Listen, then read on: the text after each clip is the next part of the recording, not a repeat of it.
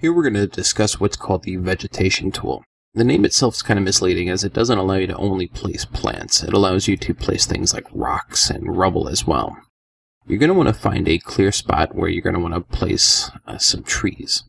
And then go to the roll-up bar, and then click on Environment, and then Vegetation.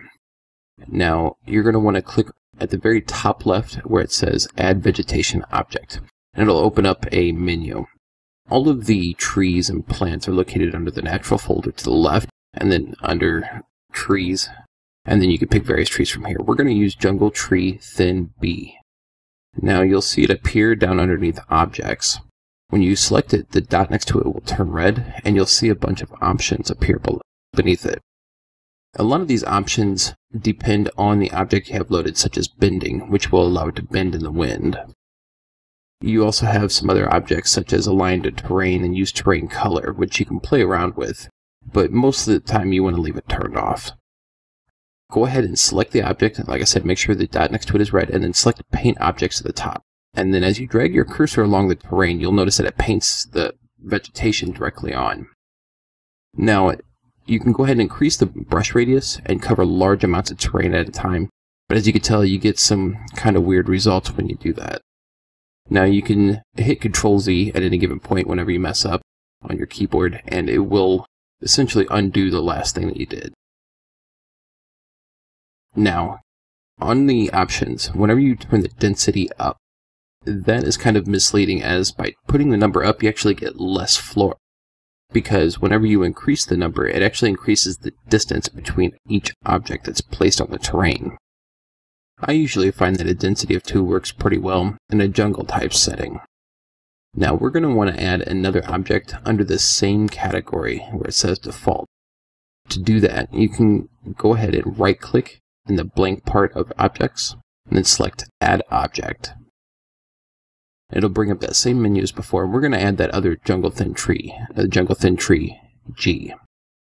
And you'll notice that both of them are placed under the default. And you can select each one individually or both of them together to paint them both at the same time on top of the terrain.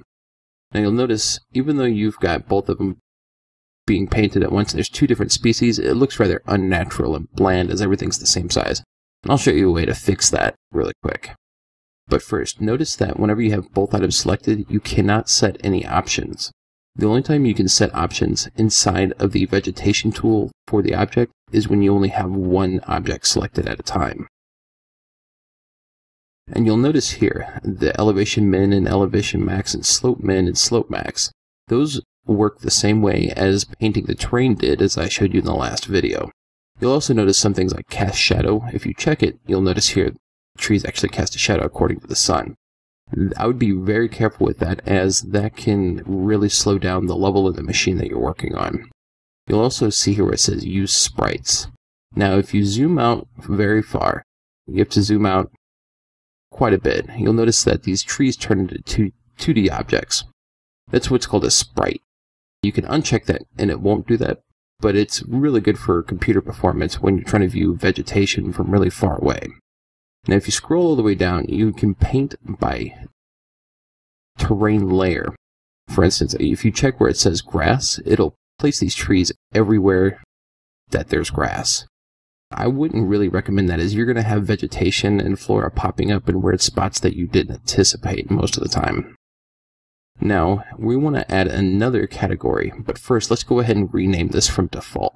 Right click it and select Rename Category. We're going to call this Small Trees. Now right click in the objects and then select Add Category. We're going to put in Bushes. And then we're going to add an object to the bushes. So select the category, then right click it, and then select Add Object. We're going to look under Natural, and then Bushes, Ground. Oh, let's do Jungle Fern. That looks better. Now, the first thing we're going to want to do here is adjust the size variation. Now what this does is it will randomize the size of the plant or the rock or whatever you're placing down.